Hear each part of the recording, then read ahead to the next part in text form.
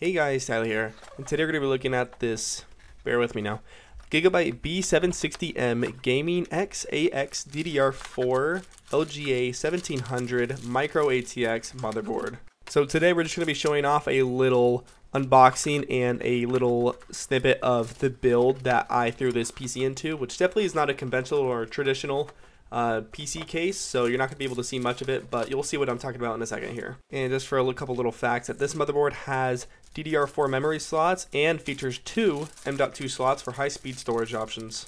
As well as the motherboard also supports PCIe 4, so you get the fastest data transfer speeds and any kind of improved performance related to it. But as for the first part of the unboxing, you can see that we have our main motherboard. It is mainly black with lots of silver accents throughout the main board of it itself, as well as the heat sink on the left.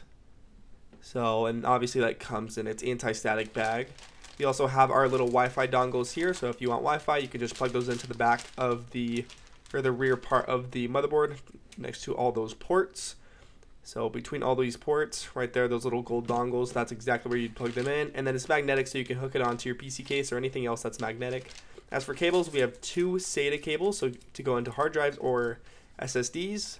And then we also have that little micro M.2 screw, and then as well as our manual, which for a manual, this is very small. I was actually thinking that this was all that it was, this is exactly everything that it came with. I had to look up the actual manual online where it showed me the full manual, so I don't know why they include a, I guess, very simplified version of the manual. But I guess what can you do? It's only a manual. You can just look it up on like a laptop.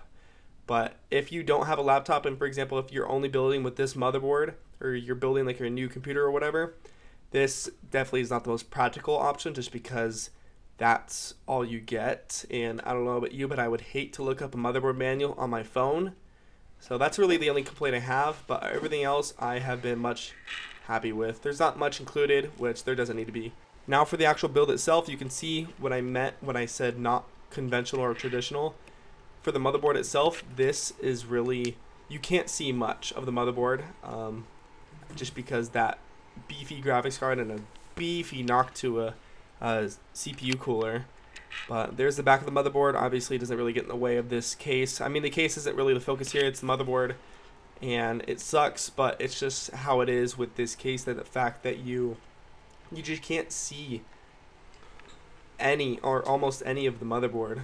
And as for the I/O shield towards the back, we have 8 USB ports, 3 of which are 3.2 USBs, 1 HDMI, 1 DisplayPort, 2 Wi-Fi dongles, 1 Ethernet, and 3 audio jacks, or 3 audio ports. And of those 3, there is 1 line in, 1 line out, as well as a microphone. And you can't really see it, but there is 4 DDR4 memory slots. So if you want to be running dual channel or fill up all 4 slots yourself, you can do either or.